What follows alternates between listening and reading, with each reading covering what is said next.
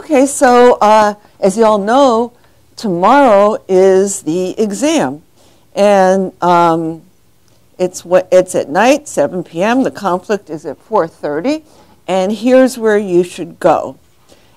So if you're in this sitting here right now in the in-person, you're going to Wohlers, and also if your last name is A through K in the online, you're going through Wohlers, and here's the other locations. There's just 3 rooms, and so be sure to bring a pencil because it's Scantron, so you have to circle in those bubbles with a pencil, and you have to bring a calculator and make sure that it's a non-programmable, non-graphing calculator. We won't have any to provide for you. We don't have any extras, so be sure to bring extra batteries and an extra calculator if you can. Okay. So any questions on that? Now down here, everybody should know that here's the 2 best study materials. And I hope people have already done this study guide. If you haven't, you should do it right away and check yourself with the key. And then the best way to study is then to do these practice problems as if they were a real exam without looking at your notes or the key. And here is the formulas basic ones that are going to be given to you. We'll go over these at the end of the lecture today to maybe just explain them, give you ways to remember them. And this is the only one that will be provided. So I'll talk more about the exam, how long it is, etc. But first, let's finish the lecture. So let's go to let's start the lecture and finish the chapters that are going to be covered on the exam. All right, so let's go to the document camera right now. And let's see.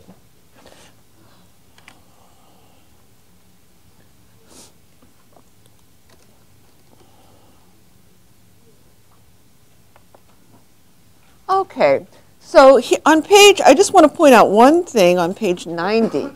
So we've already covered this, and we're on the next page, but I just saw something here, and I just wanted to draw your attention to it.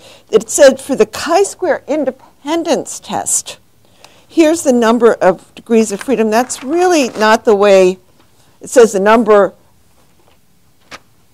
rows. This isn't the way that we talked about it. So the degrees of freedom for the chi-square is what?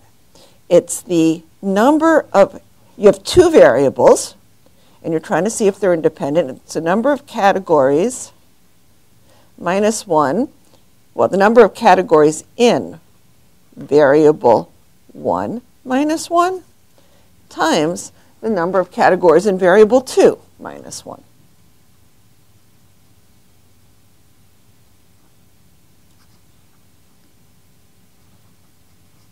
Okay, and as for the chi-square independence, you just have 1 variable, so it's the number of categories in that variable minus 1. All right, so I just wanted to correct that. And one other correction, it says the observed significance level P can be approximated as the area under the chi-square to the right of the observed value. No, the significance level is really the null cutoff where you set that. You get an observed P, so I should say this is just the observed P value. The significance levels, the chi-squared corresponding to the significance level are right on your chi-square. This is all I mean. This is not complicated. Let me just show you. So you have this chi-square table here, and you get some actual observed value of P, and then what you do is compare that observed value of P to some critical value of P at a particular cutoff. So let's say you had 5 degrees of freedom, and you wanted to see, if your test statistic was significant. Well, this is the cutoff, the critical value for chi-squared for 5 degrees of freedom. So if you have a bigger one than that, you'll reject the null because you'll have a smaller p-value. These are equivalent. All these are equivalent to what we did to the cutoffs for the t or the z, etc. All right, it was just a matter of wording there. Any questions on that? on this, I think that's the only mistake on here. All right, so now we did this last time, but I just want to go over it to make sure you understand p-values, and we didn't completely fill this in. So let's just go over this again.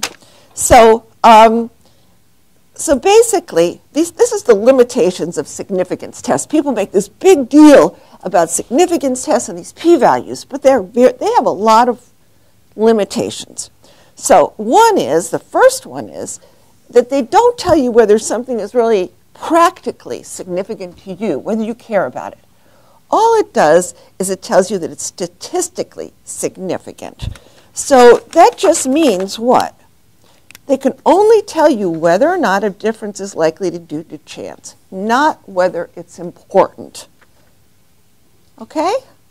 Not whether there's causation or anything. It just says that it wasn't due to chance, which means what? Which means that with a large enough sample, any difference, no matter how much any difference, no matter how tiny it is, can be found to be statistically significant, because think of our test statistics, like the Z. It's some difference over a standard error. Well, we can make that standard error as small as we want by just increasing the sample size, right? So if you have a huge sample size, you'll find anything to be significant, even though it might be totally trivial, all right?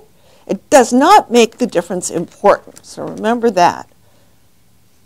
Because the word significant seems really important, and statistics seems like, oh, the gold standard's there. We got statistical significance. But it can be totally meaningless to most people, even though it's statistically significant. That's all I want you to say. And the example was, just a difference of 1 point. What was it? A difference of 1 point in IQs is pretty meaningless. I mean, even if it was real, who cares about it? But if you have a big enough sample size, you're going to get significant. Even if it was a difference of 0.0001, you're going to get statistical significance if you sampled enough people. Okay? All right, that's all that is about. And also, let's say we don't get significant statistical significance. Let's say our p-value is bigger than 5%. And it might be because our sample size is too small. And very important differences, things you really care about, may not show up because may not show up to be statistically significant because the statistics are weak. They don't have a high enough power. We're going to look at this next in the next section. It's called underpowered because the sample sizes are too small. We don't have a good enough detection system. We just need more, it might be a very important one. So that's what you should keep in mind. Now, there's another huge problem with significance tests is that they're easy for people to cheat or to what's called p-hack. You've probably seen this word, p-hacking.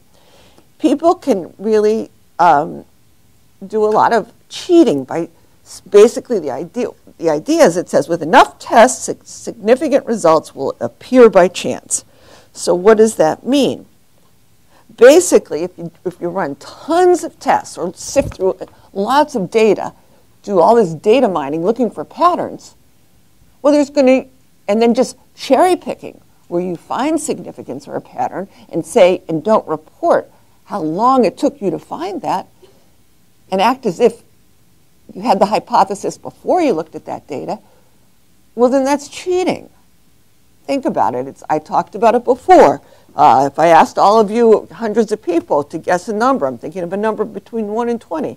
Well, there's a 5% chance just by the luck of the draw, right? So we could say if somebody discovered somebody thought of the number, you could say, hey, it passed the 5%, significance test. But if I asked tons of people, of course, just by the luck of the draw, a bunch of them are going to get that number, right? 100 people, 5 of them just by chance will. The point is I'd have to pick out that one person and run the test on that person. You have to have a test and then collect the data. You know, have a hypothesis and then collect the data. You can't look through all this data and find significance or run all these tests. All right? That's called p-hacking, so let's look at this.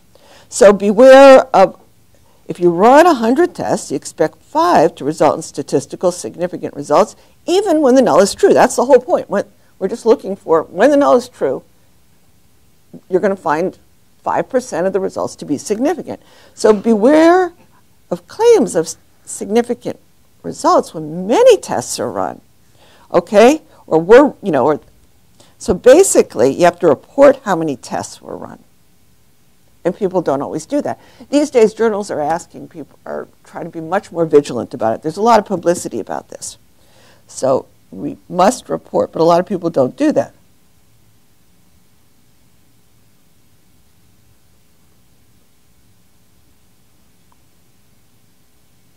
The point is, you can't just look over all the data and, cherry pick. Just pick out the ones you want,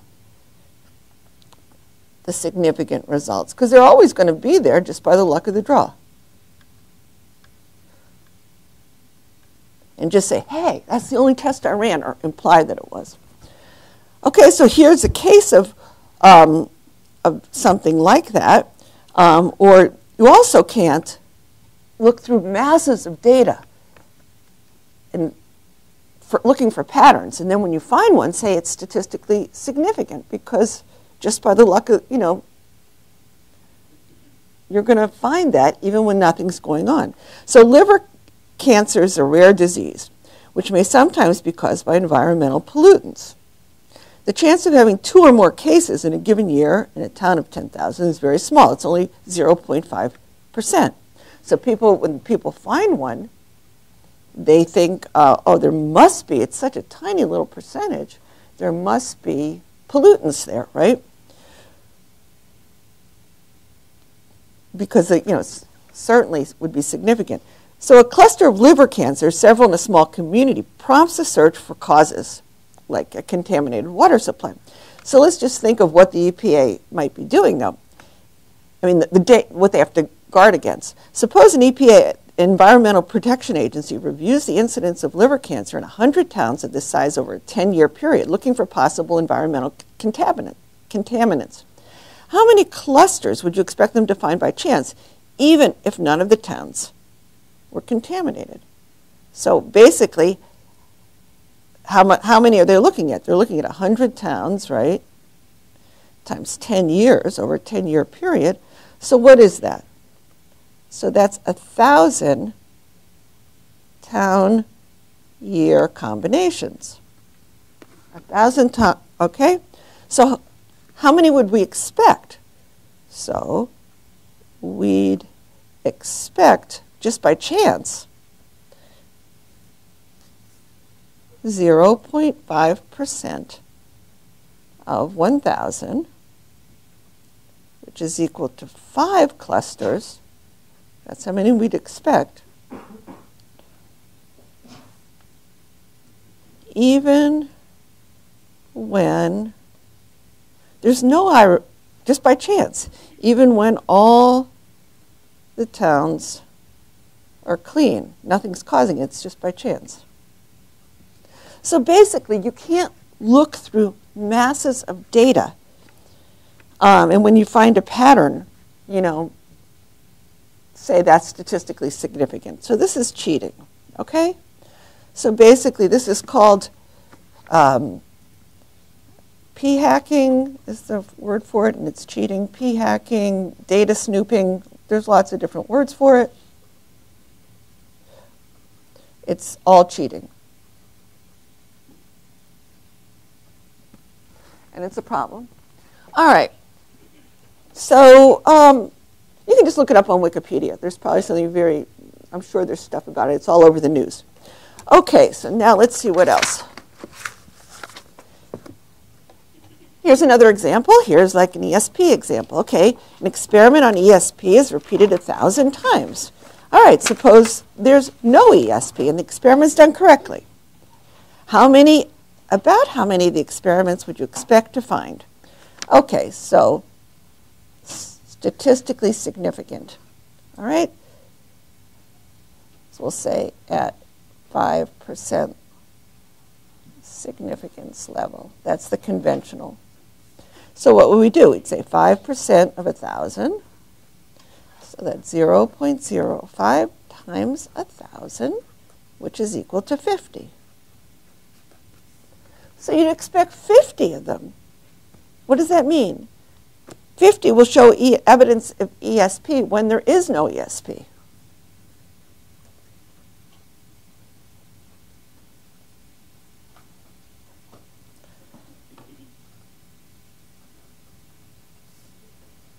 That's, extrasensory mind reading.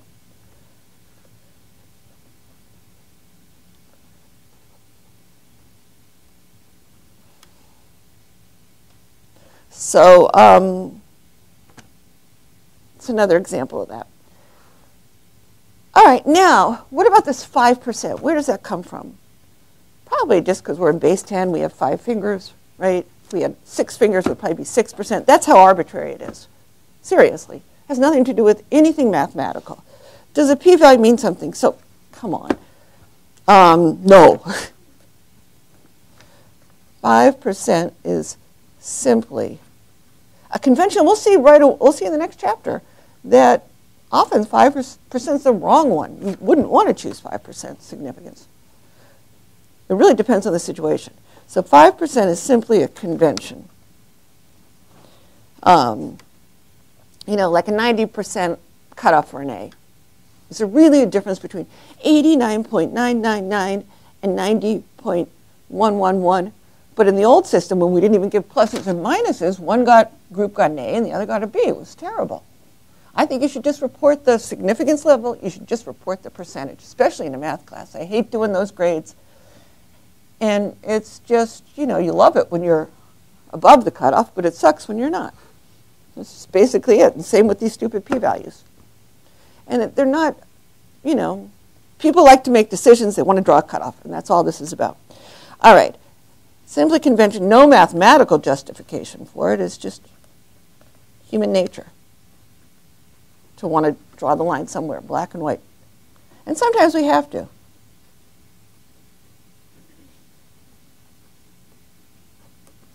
All right. There's certainly, think of the curve. How do we arrive at this? Think of the sampling distributions of our test statistic. That's what we're doing here.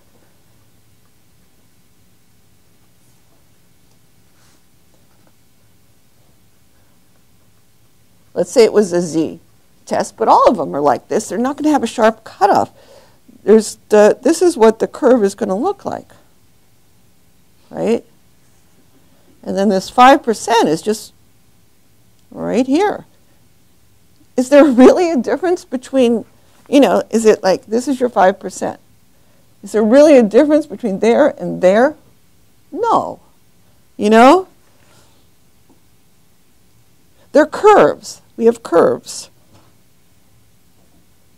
The distributions are curves. Like that. They're not cliffs. We're treating it as if they're a cliff. Like, okay, all of a sudden, whoops, we get 5%, and we're in a completely different situation.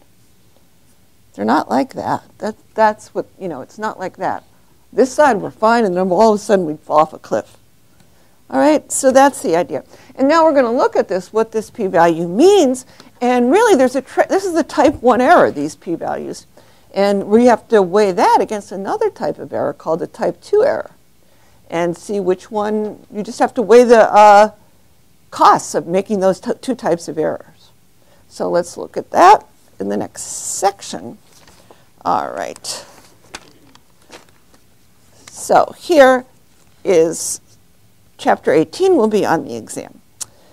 So we've been talking about this type 1 error, right? That type 1 error is our p-value. Okay, that's what that is. That's the type 1. It's our p-value. It's alpha. It's the significance level. It's like that 5% cutoff. That's this. Conventionally set at 5%. Okay? So that's, I'll just say usually, for no reason, set at 5%. Okay? That's what this is. It's our null cutoff.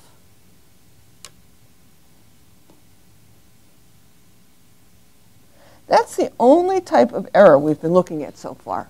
This is what we've been doing, right? But, and this can only occur when the null is true, right? This occurs, like, let's just go down here. So what we've been doing, let's draw a picture of it. When the null is true, like this, we'll draw a picture.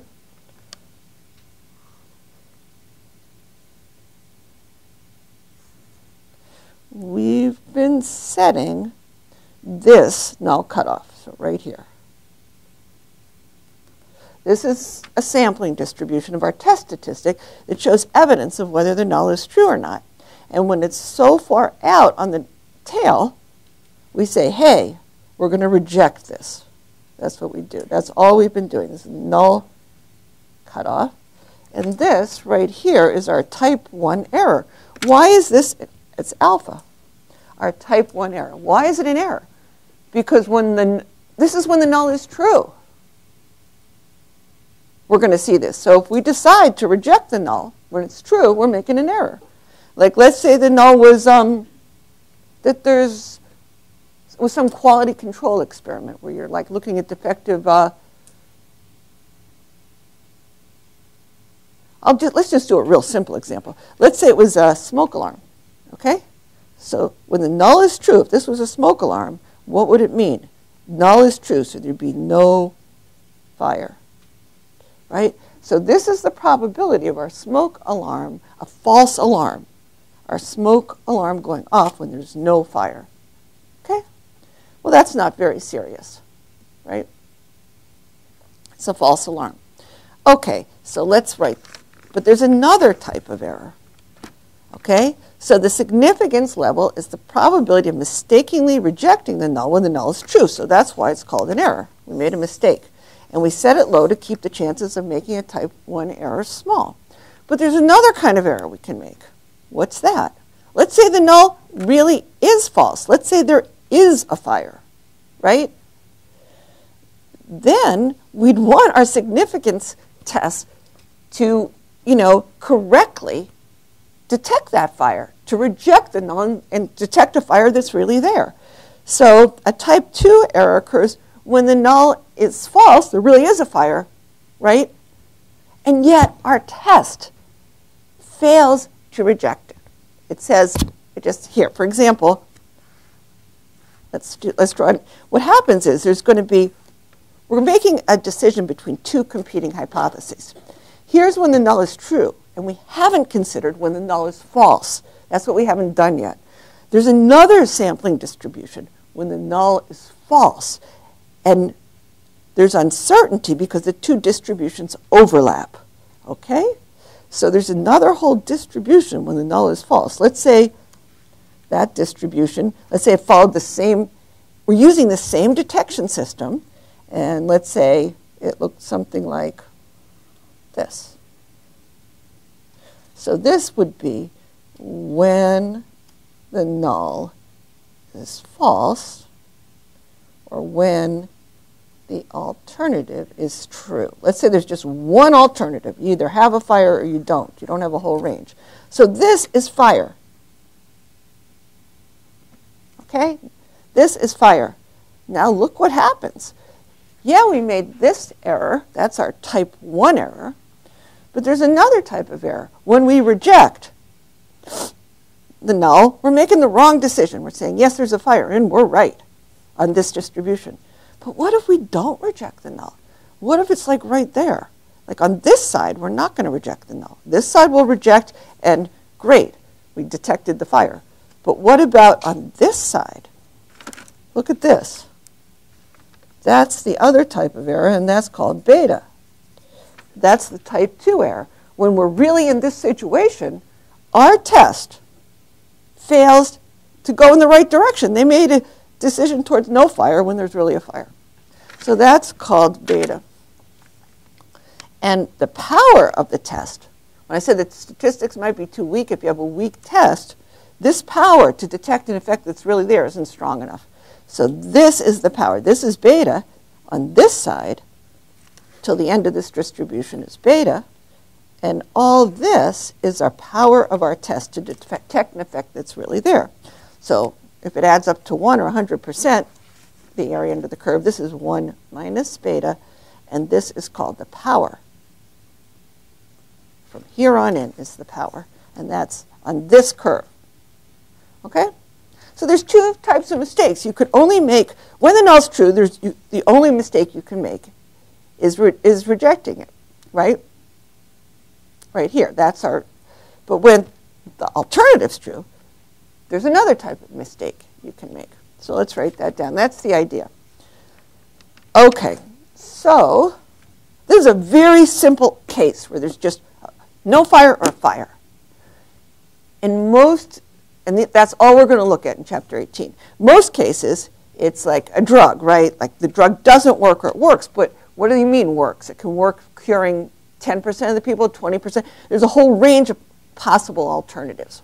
There's only one where it doesn't work, but there's a whole range. That's the idea in later chapters. But right now, we're just looking at the simplest case where there's one is true or the other is true. Okay? So now let's go back to here and write. So there's another type of mistake we can make. Let's say the null is false, and we'd like our significance test to correctly go that way, right? To correctly reject the null. A false null. So let's write this out. This is important. A type 2 error happens when the null is false. It only happens when the null is false. And a type 1 error only happens when the null is true. Okay? So the probability of making that is beta. We said that. All right. We want, okay, so now let's just write that down. The alpha, which is equal to basically our p-value cutoff. That's the same thing. Our significance level, right? It's the same. Is equal to what?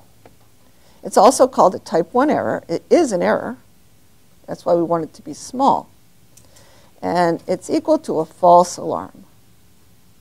That's what we'll think of it as. It's a false alarm. The reason why the 5% is journals are getting bombarded with so many papers. Everybody wants to discover a cure. That's like rejecting the null, no cure. They want to discover something. So they just get bombarded with so many, so they just say, hey, don't even show it to me. We're not even going to look at it unless it's under a certain percentage. We don't want any of these false alarms. So that's why it's set sort of that way. It's just political reasons for that. Of course, if it was we might not want it to be. I'll go into that later. Okay, so now, but what's the type 2 error? That is called beta. And that's the type 2 error. And what is that? That's the probability of failing to reject the null when the alternative is true. Let's just call it when the alarm fails to go off. When there really is a fire.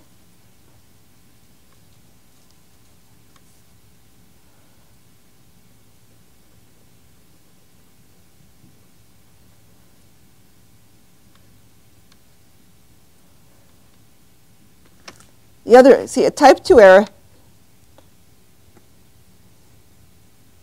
Okay.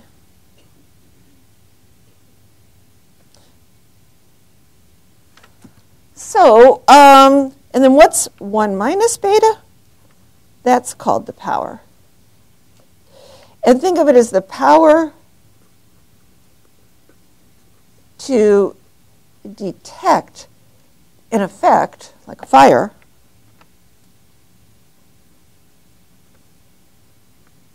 when it's really there.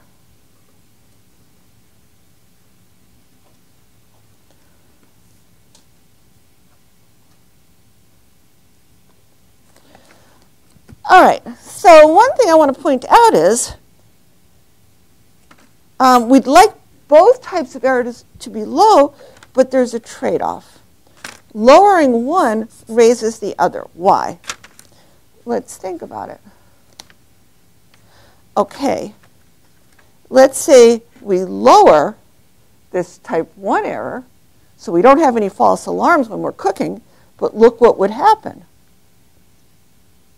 We'd raise, we just have one, the point is we just have one detection system. So for this detection system, here's sort of, this is the distribution of some evidence for whether there's a fire or not. So this could be some kind, I don't know, some kind of smokiness in the air. So this measures the smoke in the air, right? So think about it. Okay, so when there's no fire, there's not usually, there's always maybe some smoke, air pollution, whatever. Sometimes you get really clear, crystal clear, no smoke at all, but there's some level, right? But then if you get beyond that, maybe you're cooking and you don't really have a fire, you're just frying up some food, and then it's not a fire, but the smoke alarm goes off. So that would be this error right here. That happens all the time. Now, when there really is a fire, this same detection system that detects how much smoke in the air is, when there really is a fire, this has a different distribution, right? You have much more smokiness in the air. But sometimes you have these errors because it can be like a smoldering fire that doesn't give off much smoke or something, and then you're way down here, and your detection system doesn't detect it. Now, of course, we want both errors to be low, right? So what we'd like to do is build a better smoke alarm, which would just mean what? Narrowing these, making it more precise. So lowering our standard deviation or standard error, making it like that. And then we'd separate the two curves. But short of that, given the particular detection system, what can we do? All we can do is shift around this. So there's a trade-off. That's the problem between the two types of errors. So in this case, I want you to think about it. In this case, you have to think which type of error is more costly, which is worse. Because you can change your cutoff.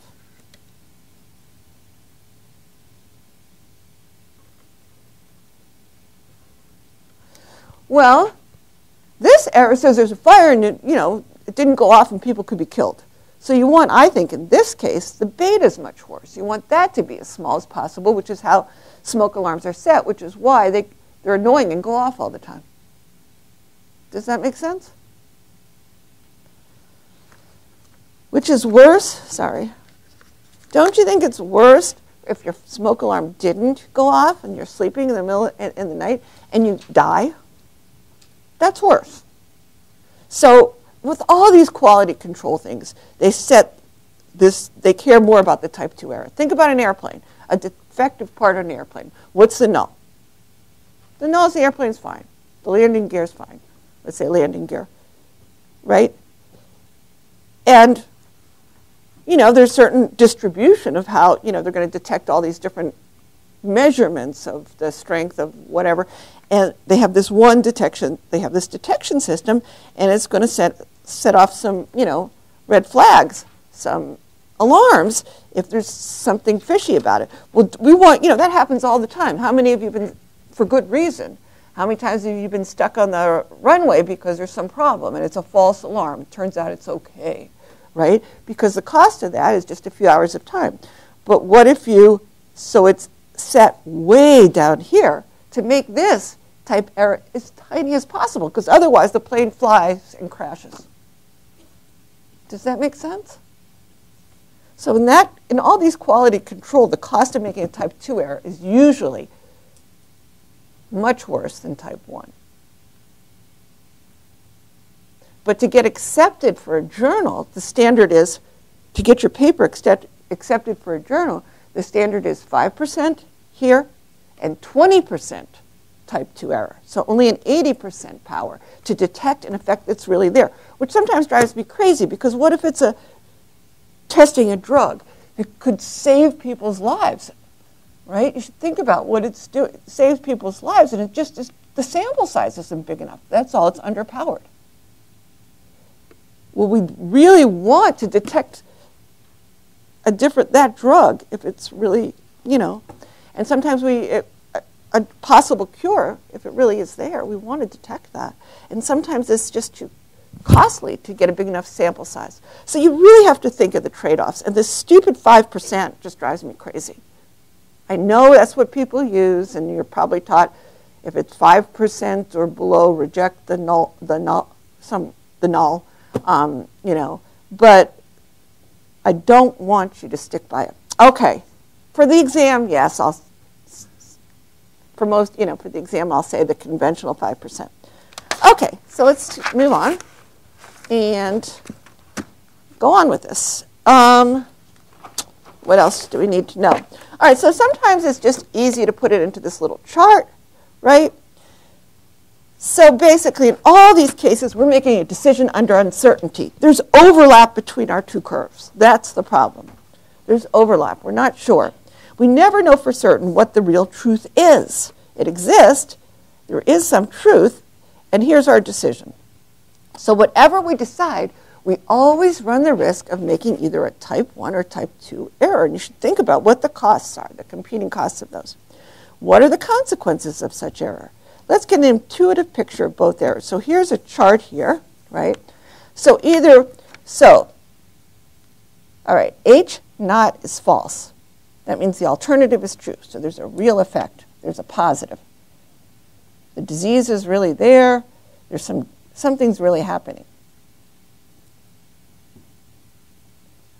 Here, there's a real effect. And when the null is true, the null is the null dull, there's no effect. Okay, so negative. All right, now when we reject the null and we decide on that side, we say, hey, there's a real effect. So we decide there is a real effect.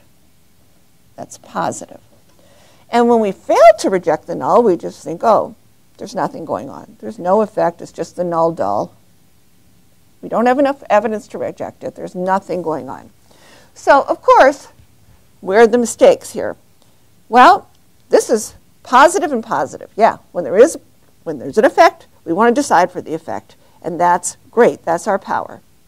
But what if there's an effect, there's a fire, and we say there's no effect? Well, what is that? That's a type 2 error, and another word for it is what? A false. We're saying there's nothing there when there is a false negative. Okay? And here, where we could be in this situation, where there's nothing going on, right? There's nothing going on. And that's great. We don't reject that. We say there's nothing going on. That's fine. But what if we decide for the alternative? Well, that's the type 1 error. That's what we usually set to begin with. And we say there's an effect. We say positive, but it's not true. So that's a false positive. So that's how you can think of it. All right.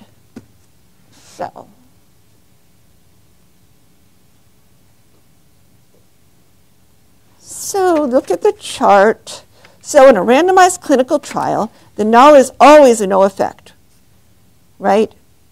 That the treatment didn't work. In a jury trial, the null is the person's innocent. In a diagnostic test, the null would be that the person is healthy, no disease. You can think of it as no disease. All right. So we can only make this type 1 error right here. We can only make a type error when the null is true. We can only make the other one when the null is false. All right, so this is what we did here. I think we did this jury trial. Again, here's the trade-off. You might just want to look at this again. All right, so there's this trade-off. All right, so here the person is innocent, right? And we're using the same evidence.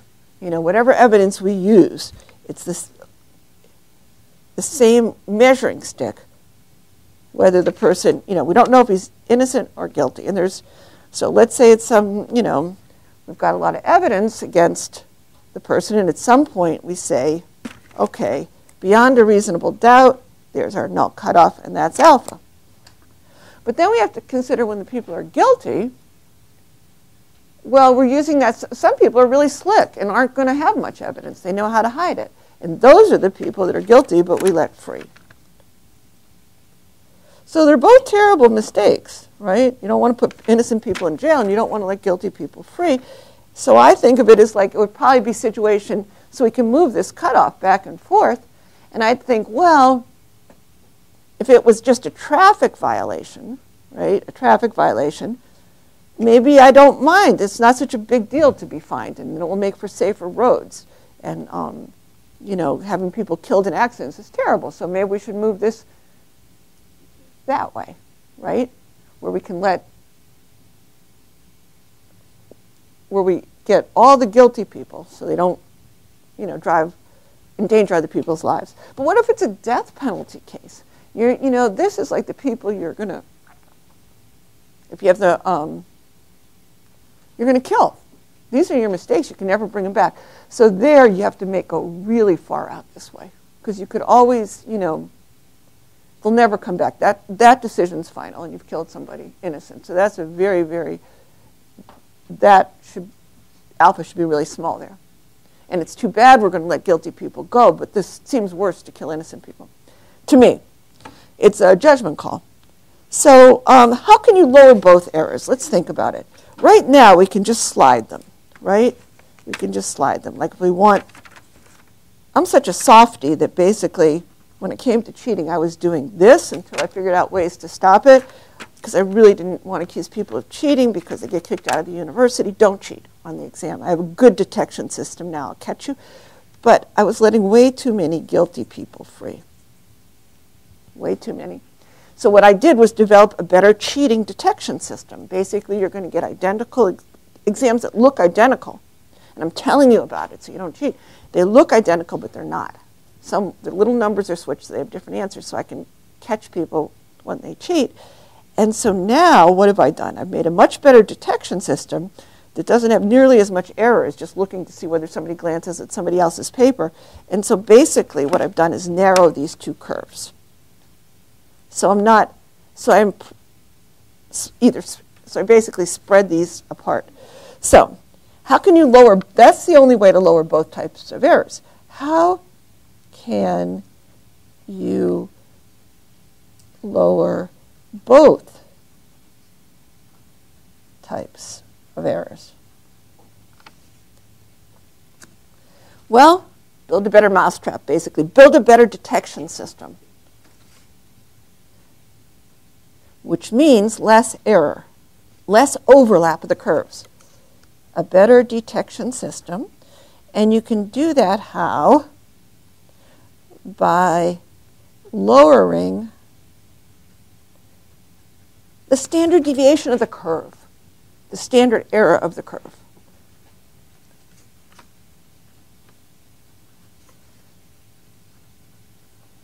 Okay? You can lower it by the standard deviation of the machine, or in cases where you're doing a randomized trial, increasing n. We'll look at that in the next few chapters. So less overlap. If we have a chance to do them, we might not. Okay? So lowering the SE, that's the same as the SD.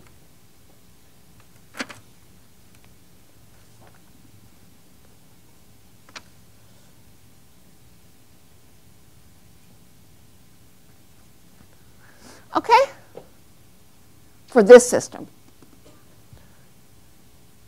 More people isn't going to help if you can't improve your equipment here.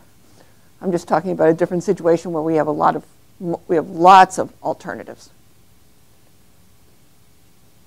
Or we can lower the error by having more people. Any questions on this?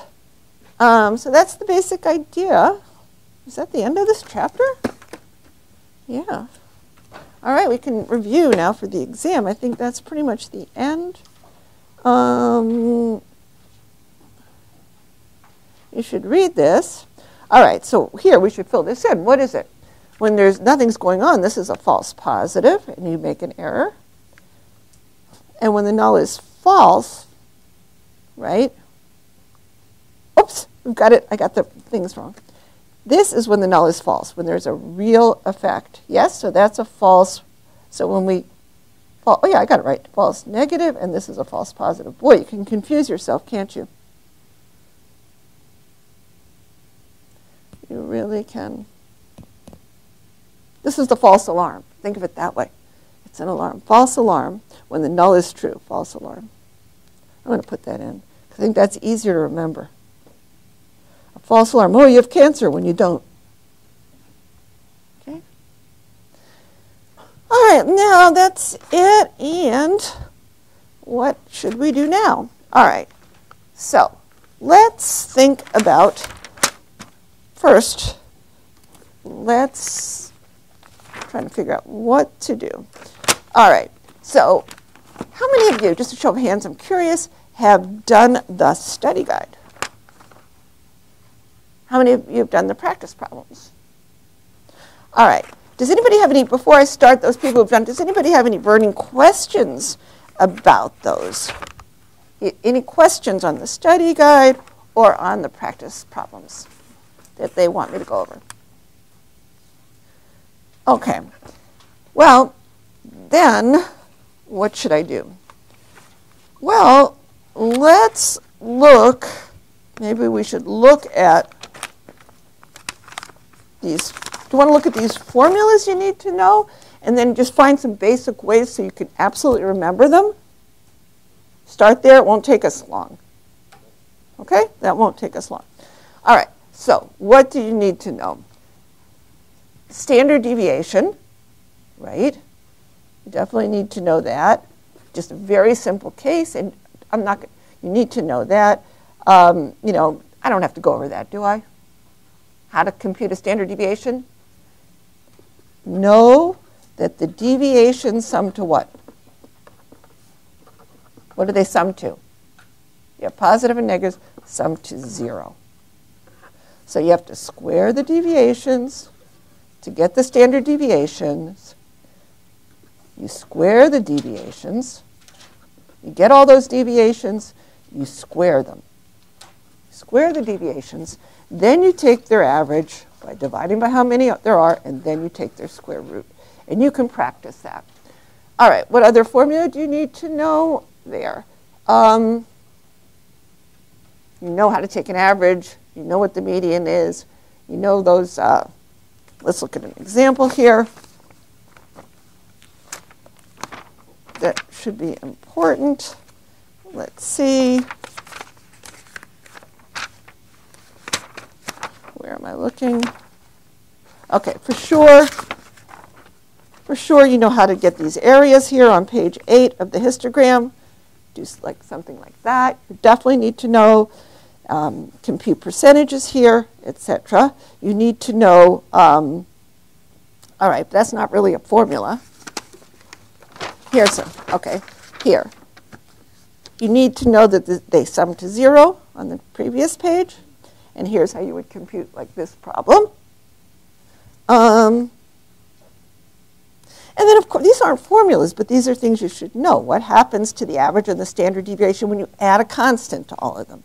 So this page for sure, for the descriptive statistics, and do something like this for sure. Okay, those are just for starters. Now, what are the formulas for descriptive statistics? Well,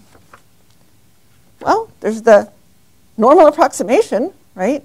There's the z, which isn't only used for the normal approximation.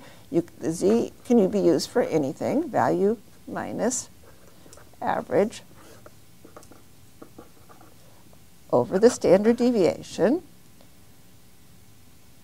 You can compute a z-score for anything, but you can only use the normal approximation when the data follows the normal curve. I'm not talking about inference, I'm just talking about actual data. What am I talking about? Can you use a normal approximation here? No. Why? You can compute z-scores, but you can't use a normal approximation to figure these areas. We have to, because the normal approximation, our data doesn't look like the normal curve, so we can't approximate it with the normal curve. All right? Understand. All right. So what else? That's you need to know. What else did we have? Since we're right here, I'm going to distinguish this from the z-score for random variables. That's different. Then you can get for random variables. These are just for numbers. Then for what do I mean random variables? Numbers drawn from a chance process, generated by a chance process. So for numbers, you get generated by a chance process, like drawing out of a box at random tickets. Those are called random because you're randomly selecting them for a chance process, random variables. Those are the same thing. Then we have another, for averages, sums, and percents, we have another type of z. Okay? So the z is equal to what? Our value. And instead of an average, because it's a chance process, it changes all the time, right? It's a chance. So it's an expected value, right? And then instead of straight standard error, that's going to change depending on how many draws you take. So that's called a sampling error. They're generated by a chance process, so they depend on the sample. So you've got the sampling error, standard error, right? And why can we use the normal curve here? Because of the central limit theorem, we can use the normal curve. Because even if the data looks like this and isn't normal at all, if we're sampling from data that looks like that, the average, the sampling distribution of the average will look normal. And the sampling distribution of the, so basically that's the idea, okay? So you can use a normal approximation even when the data itself doesn't look normal. All right, so how do we get this expected value? So this is situations where we're using this in situations where we've got a population and a sample. Okay, so formulas for this you need to know. The standard error formulas, and how are you going to know them? Okay, so this is always for random variables, so we got some population, and we're drawing samples from it, right? We're taking samples, and we want to know how these samples bounce around. So our standard error formulas. Okay, the standard error, it's like a standard deviation. It depends on the standard deviation of the box. If the box all had one number, you wouldn't have any, you'd always get the same thing. As long as you have a spread of numbers. And the more spread out there in here, the more uncertainty there is what you're going to draw. So the bigger your standard deviation in the box, that's the same as sigma, the bigger your standard error formulas, right? But they also depend on n. So every standard error formula depends on SD, and you either multiply or divide by by your sample size, n. But it's not n, it's that famous square root law. It's the square root of n, right? So all right, so that's the central limit theorem and the square root law, two most important laws in statistics. All right, so now let's do them. So we have what? A standard error for the sum of n draws from some box. And when do we use this? We use this usually for games of chance, like gambling. Right? That's what we use this for usually. And that, again, is the standard deviation. Now, do you think we're going to multiply or divide by the square root of n? We're summing things up. So what's going to happen? Multiply. Yes, this is all you have to remember. Multiply because it's the sum, square root of n. Now, for sampling, usually we're not interested in the sum total of everybody's exam scores or the sum total of everybody's weight, we're interested in the average or the percent, right? So the standard error for the average, for the sample average, how that's going to bounce around, or the sample percent, this is for 0, 1 boxes,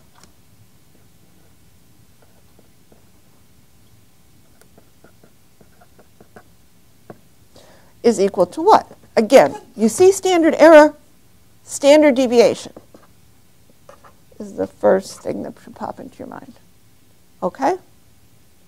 Now, an average. To get an average, do you multiply or divide by n to get an average? To get an average, don't you divide by n? So you're going to divide by the square root of n. That's all you're going to do. These are both really averages.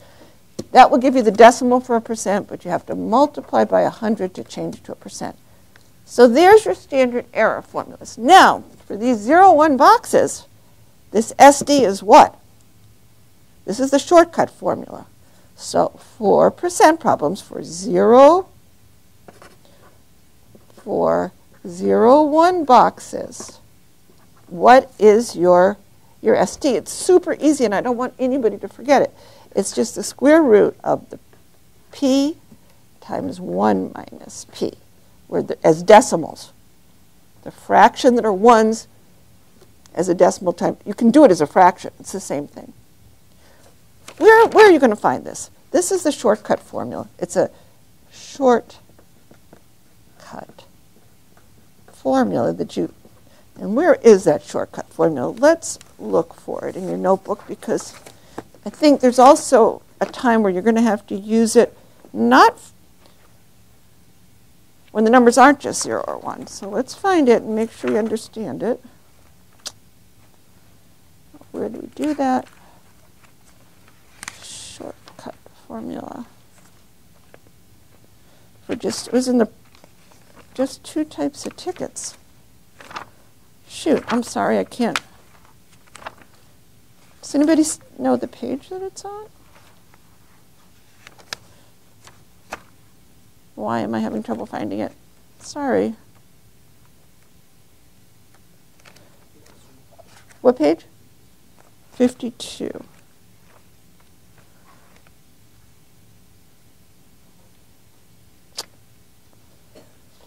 The shortcut formula is on 52? Oh, 50. All right, here we go, page 50. This is what I'm talking about, okay? Or you could just look at it's the fraction. Okay, so you know how to do this. It's like, it would be, it's a minus b times the fraction of a tickets times that. Maybe you could just skip to the notation. I bet it's here, and it will help you faster.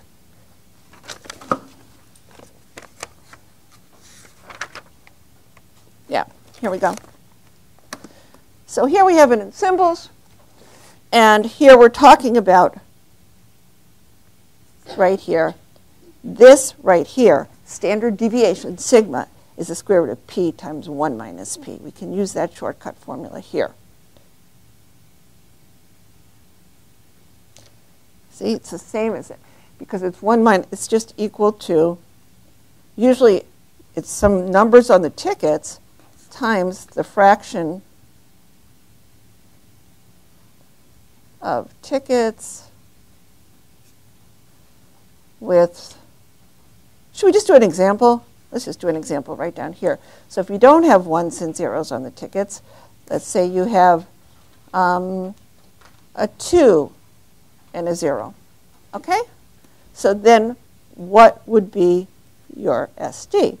Your SD is equal to 2 minus 0 times 1/2 times 1/2.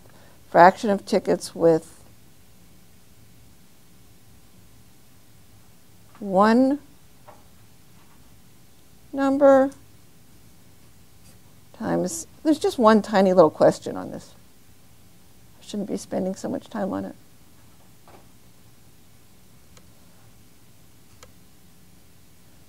With second number. Do you understand? Does that make sense? Questions? I don't want to get off on, you should know this already. Okay? This just comes up in gambling or guessing games. When there's, in percent problems, you do the same thing. If you do the same thing in a percent problem, you have a 1 and a 0. And this comes up all the time. Then your standard deviation is 1 minus 0. And why even bother with that? And it's easier for me to just think of it as like a decimal now, is like 0.5 times 0.5, which is equal to 0.5. Because they're given to you as percents usually. Does that make sense?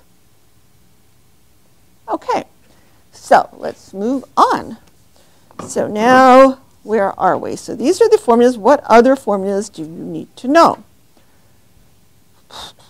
Standard error of the difference. Okay, so let's move on to that. So what about the expected values here? Is there anything? The only one that has a formula is this one, the sum, because the expected value for the sum is n times the average of the box. The other ones don't have formulas. They're the same as the sample is going to be the same as the box, the average. The expected value for the sample will be the same as the box. What else would you expect? It's just this one depends on the number of draws. Okay? And then what else do we need to know? After that, what did we do? We use the normal curve again to figure chance. Know what a probability histogram is, right?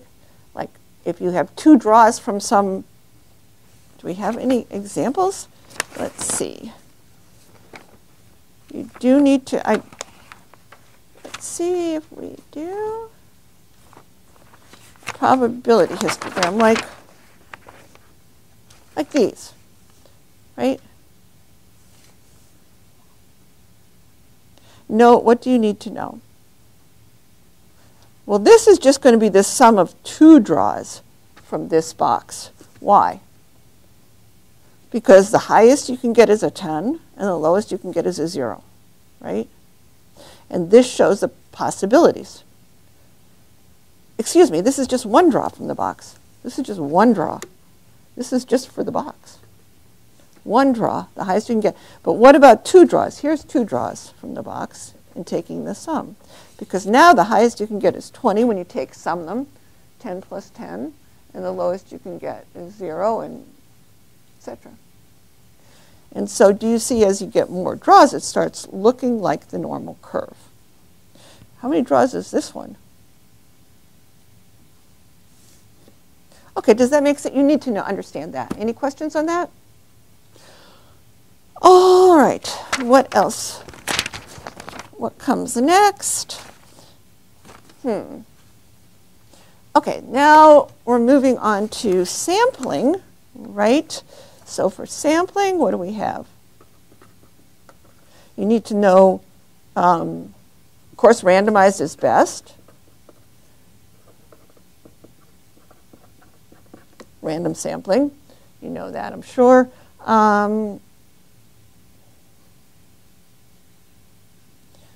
Confidence intervals,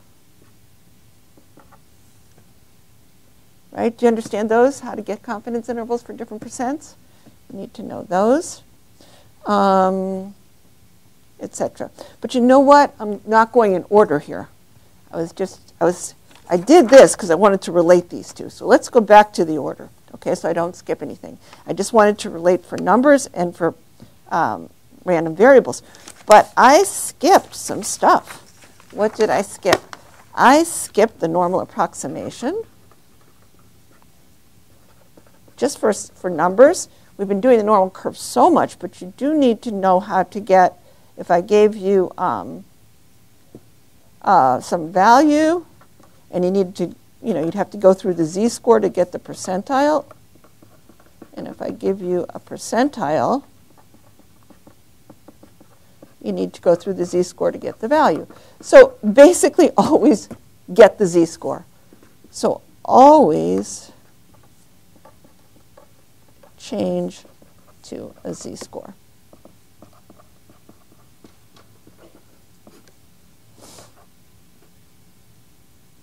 And the percentile one's harder for people. You got some percentile here. So how do you change it to a z-score?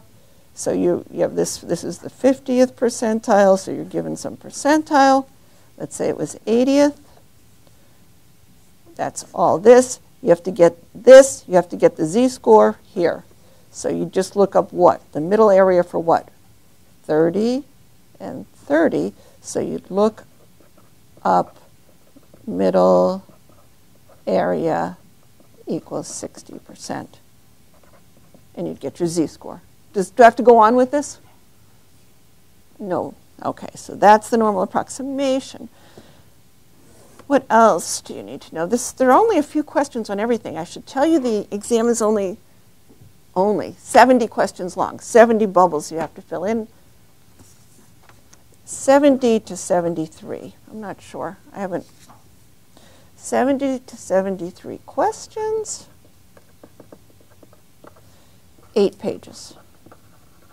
Some of those are really easy questions. There aren't that many. That's including all the parts. So it is long, but the questions are pretty simple and easy. Basically, I wrote the exam, showed it to the TAs, and they said it's way too hard, way too long. So I just rewrote it last night. Now I think it's too easy, but I don't think you'll complain. Those TAs are on your side. They're there. And they don't want to, they say, no, we can't do that, no. So we changed it. So now it's much easier. All right, so moving on. What came after descriptive statistics? We did probability. So know all those rules, multiplication, addition.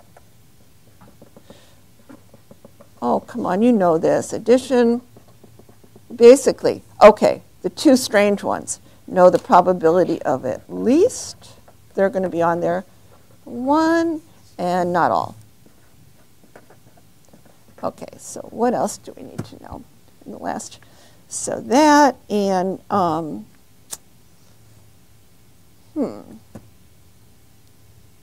and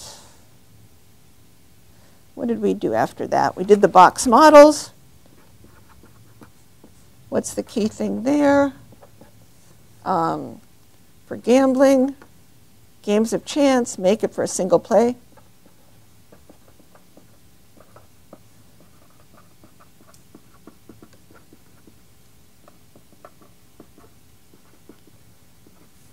For surveys, make polls, all that stuff, make box for whole population. Okay, then what did we do after that? That's where this is where all those expected values come. That's what I was talking about, So you absolutely need, this is where you're going to need to know your ones for sum.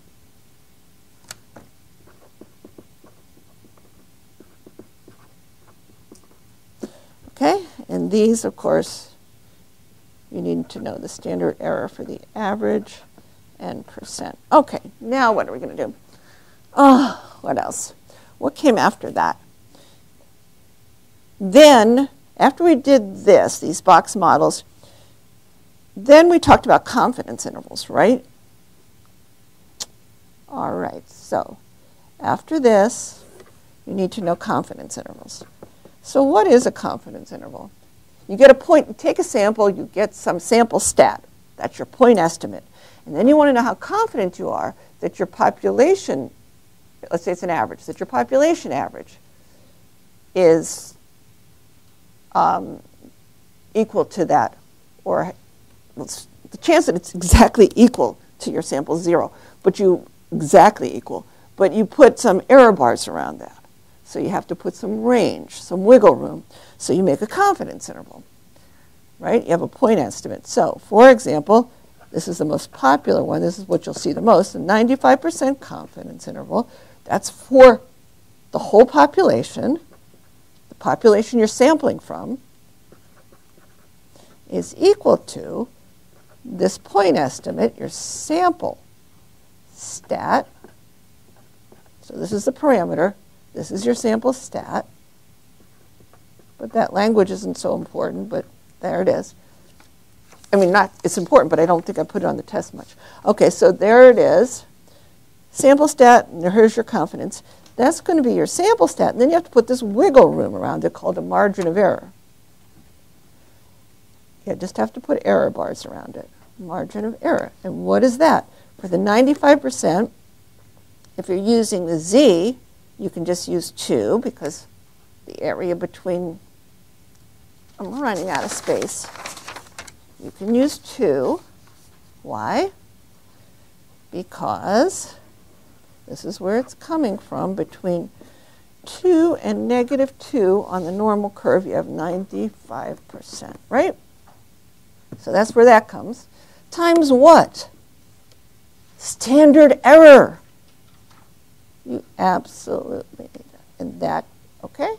And that matches what your stat is. If this is an average, you think, okay, then this would be the standard error for the average. Any questions on that? Now, what about for a t? What are you going to do? When you would use a t, let's say you have a small sample and you don't know. Actually, I think I'm going to tell you when to use the t for this. But so when you need for t,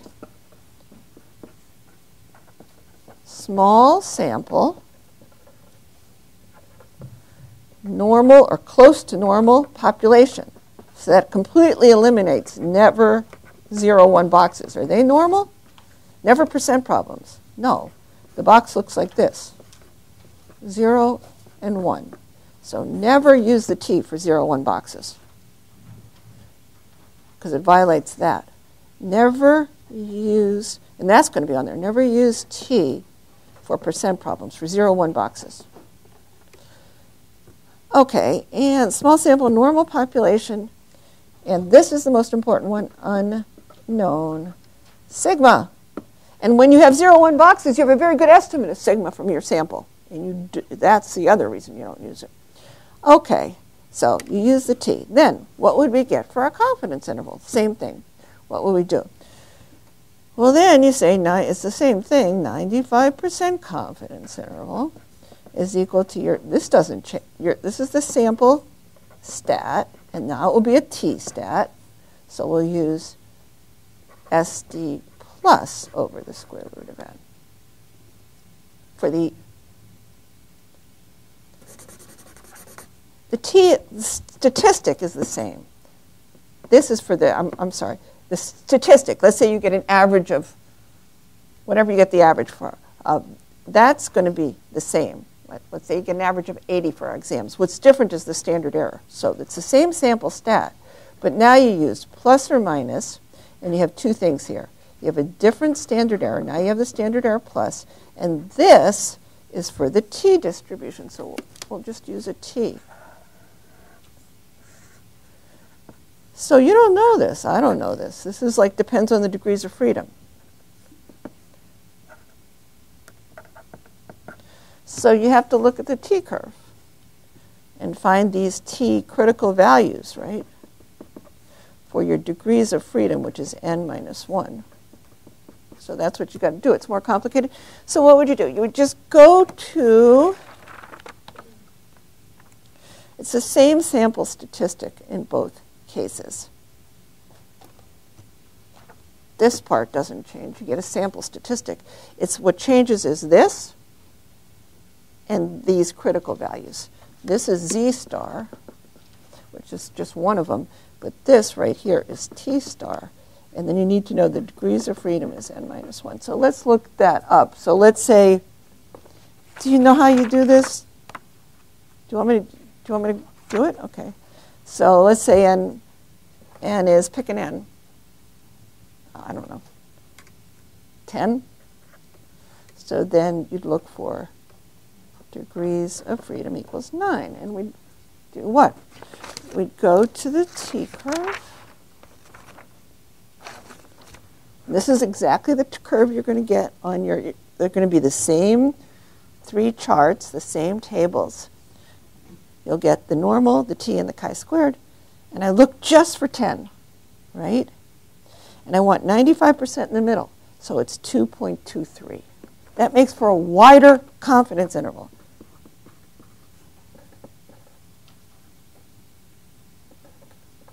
When I stick that in here, do you see how my confidence interval gets wider for t? More uncertainty, yeah. For the t, you want us to look it up, but then for the z, you want us to see like this approximation? Well, no, you should look it up for the z too. It's just I happen to know that you can use, for 95%, I'm letting you use 2 instead of 1.96. Oh, don't use 1.96. Yeah, so you don't have to. You can just go to the nearest line on the table. Let's say it was a 92% confidence interval. You'd use 1.75. Okay? So, yeah. But the basic one you're going to see is 95%. Yeah? For the What?